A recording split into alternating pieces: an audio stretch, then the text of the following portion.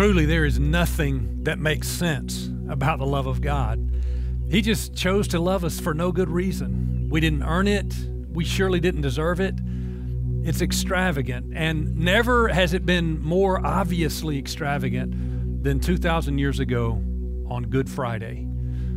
That's the moment that we knew what his full plan was to give his life for us. It all began back in the upper room. Jesus is with his disciples, and that was the night when he knelt to wash everyone's feet, even the filth off of Judas's feet who would betray him. And he shared with them the very first Lord's Supper. He took bread and he broke it, and he said, "This bread, this is like my body that's broken for you." And he challenged them to eat and receive it. And then he took the wine and he said, "This cup, this is the new covenant in my blood. Drink it and receive it." Now, from that place, Judas left and he betrayed Jesus. And the soldiers came back with him, and they found Jesus in the Garden of Gethsemane where he had been praying, and the temple guards took Jesus away. And that's that famous moment where Peter draws his sword on the temple guard Malchus and he swings at him. I don't think he was aiming for his ear. Probably missed his neck, but he took his ear off. And Jesus just kept being Jesus. In his own personal crisis, when he had been praying until he sweat great drops of blood, the most agonizing part of his 33 years, it's his own personal crisis. Some of you are in a crisis right now. Isn't it good to know that Jesus doesn't stop being Jesus in a crisis? He stooped down and he picked up the severed ear of the guard who would take him to his own death. And he healed him. He put his ear back on and he healed him. There they took Jesus and they put him in basically a basement or an underground, like a house arrest. I've been in that basement in the bottom of a house in Israel. I shared probably one of the greatest worship moments of my life, just down in that hole that they know. A lot of places in Israel, they think this happened here and this might have happened there. Historians and Bible scholars are almost certain that they know where Jesus spent that night. And I've been there and I've had a worship moment that was just so powerful. After he spent that night there, they took him out and they brought him before Pontius Pilate, the Roman governor. And there, the Jews demanded that he be crucified. And so Pilate gave them what they wanted. He was condemned to death. And then the Roman soldiers took him and they put him on a post, a whipping post. And there they took a piece of wood, a handle that had what they called a cat of nine tails, 9 long pieces of rope, leather that at the end of each piece had sharp objects like metal and glass and rock. And they beat Jesus 39 times 9 straps. And with each blow, those long straps would begin by hitting his back and wrap around to his side, to his exposed ribs. And that jagged edge would dig deep into his skin. And as they pulled it back, they would expose his ribs and even possibly his organs.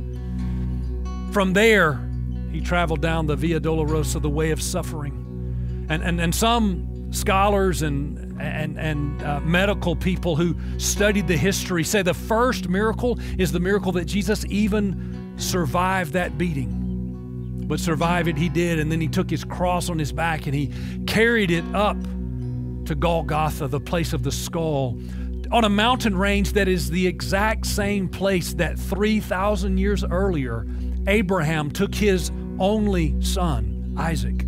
He put wood on Isaac's back, and Isaac carried it up that same mountain. He laid Isaac on the wood, much like they would lay Jesus on the wood. And when the angel of the Lord stopped him from taking his own son's life, they found a ram. They found a lamb who would take the place of Isaac. And now 3,000 years later, on the same place, the Lamb of God who takes away the sins of the world willingly laid on that cross where they drove spikes through his hands and feet, and he died on that cross. And you know, as much as many have blamed the Jews for condemning Jesus or the Romans for killing Jesus. The fact of the matter is, I killed Jesus. You killed Jesus. It was our sins that put him on the cross, and so we're all guilty of crucifying the Savior of the world.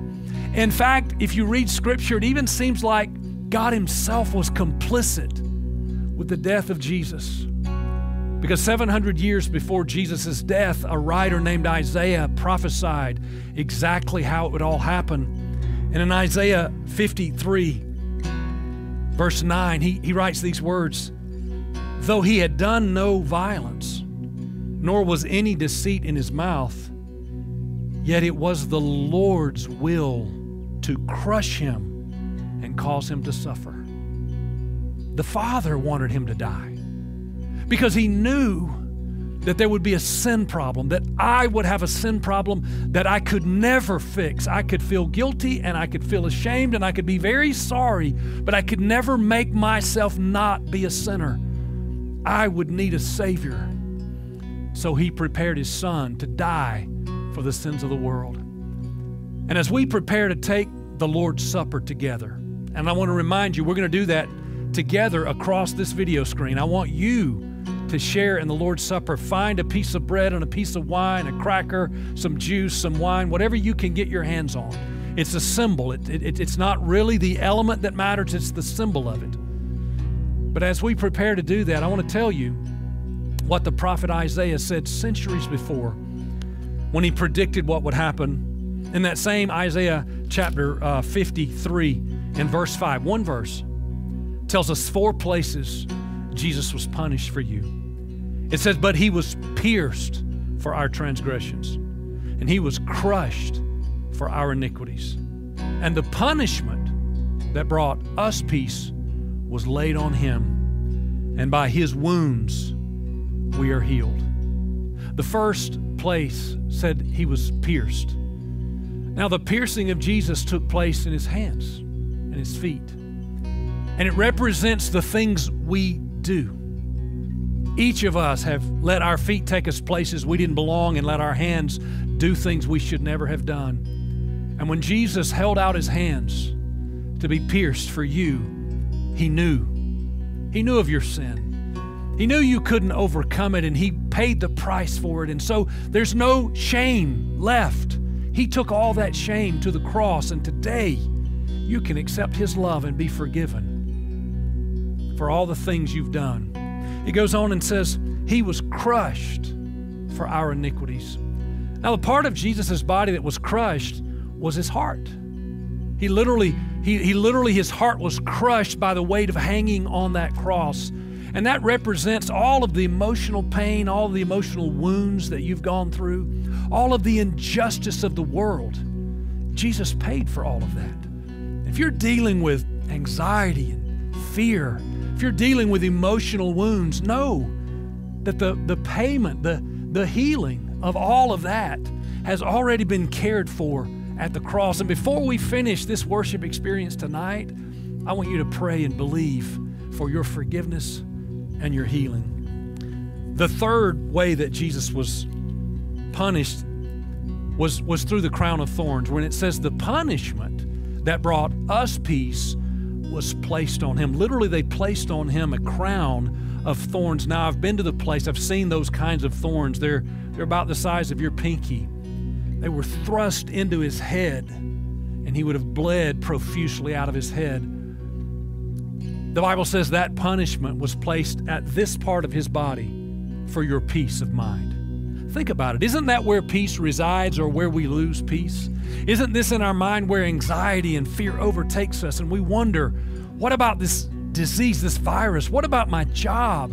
What about the mortgage payment? What about my kids? And all of that fear begins to just well up inside of us. Listen, Jesus went to the cross so that you could have peace of mind. I want you tonight to just receive the peace of God. Wherever you are, in a moment when we pray, I want you to accept the peace of God. And then finally, the scripture says, and by his wounds we are healed.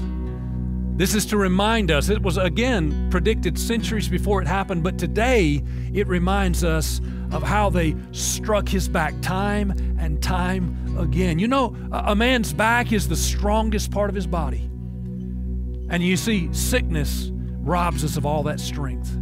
Jesus took wounds on his back so that you could have your strength. Any disease, any sickness, anything that would rob you of your health and your strength has already been paid for. I hope you hear my heart today in 2020. I know he's the healer of all diseases, cancer, diabetes, every blood disease, including COVID-19, is covered by the blood of Jesus. Can you receive that tonight? Can you just believe that with me, that your healing, you don't have to earn it. You don't have to figure it out. You don't have to quote all the Bible verses. It's already been paid for by the blood of Jesus. And so when we pray right now, before we take the Lord's communion together, when we pray right now, I want you to prepare yourself for communion. I want you to accept the blood of Jesus washing you from your sins.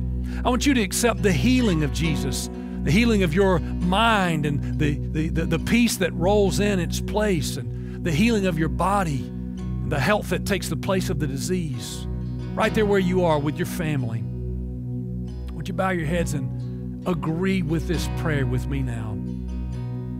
Father, thank you for having the infinite wisdom of sending your Son Jesus to be wounded for us, God, to be pierced for our transgressions and be crushed for our iniquities. Thank you, Lord, for placing on him the punishment that brings peace to us. And thank you for healing us by the stripes on his back. And right now in this moment, God, we accept forgiveness from our sins and we receive healing of all sickness. It is ours, and we thank you for the blood of Jesus. Amen.